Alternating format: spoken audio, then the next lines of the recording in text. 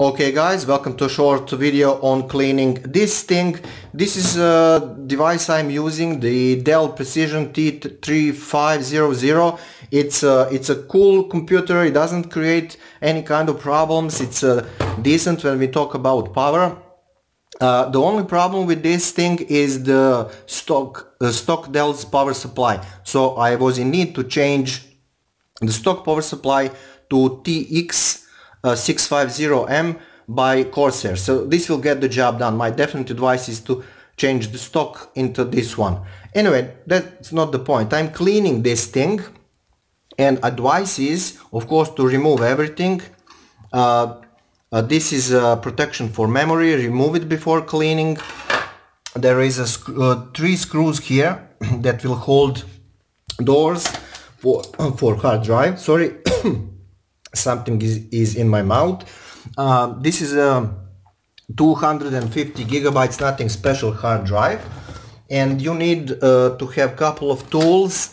The most important is this one long screw, because to remove the propellers, coolers, and they are very big and strong, you must have a reach to, let me show that,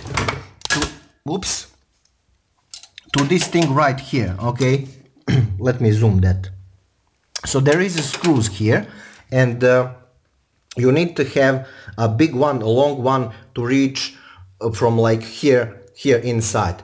If you don't do that, you cannot remove these coolers. I need to clean them more, but that's pretty much it, with compressed air or something. They're very good, very big, very massive. They get the job done.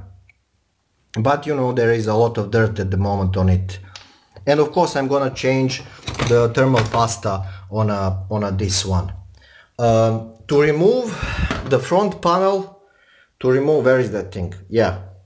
To remove the front panel, it's very easy to remove. Just push it up here and it will be done. But to do that, there is this thing right here. So you just press it back, and then you can lift the front panel up from here, and that's pretty much it. So that was just a quick note. Don't try to remove this by force, because a lot of people doesn't know that there is that hidden screw right here. So that was just a note. Yeah.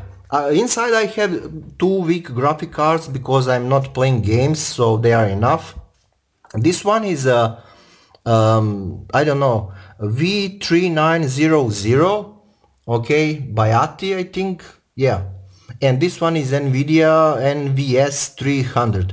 So I think that this one is gigabyte and this is 512 megabytes or something, or reverse. I don't care, because I don't do gaming.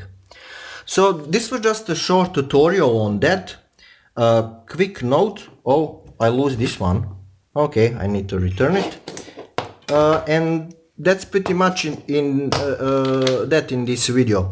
Why I do have this power supply? Because it's enough, and there are very long cords, and you must have long cords, long cables for this type of box. So this one will work. And be very careful when you are putting cables from cooler back. There is 2 of them, of course, and this one is I think first, or this one is second. So just make a note about when you are pulling them back, return them like in a normal order, because on a cooler there is well, 2 of them. So respect the order of returning the cables to motherboard.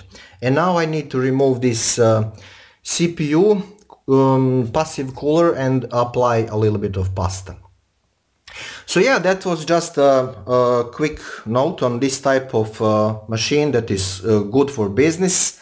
For gaming and stuff, you definitely need a better power supply and better graphic cards, but I don't care, because I'm just into casual browsing, a couple of movies on YouTube, and programming. So yeah, dirty as hell after a couple of years of not cleaning it. But they are cool, you know, they are massive. And yeah, that's it. Thank you for watching, and see you next one. Ciao.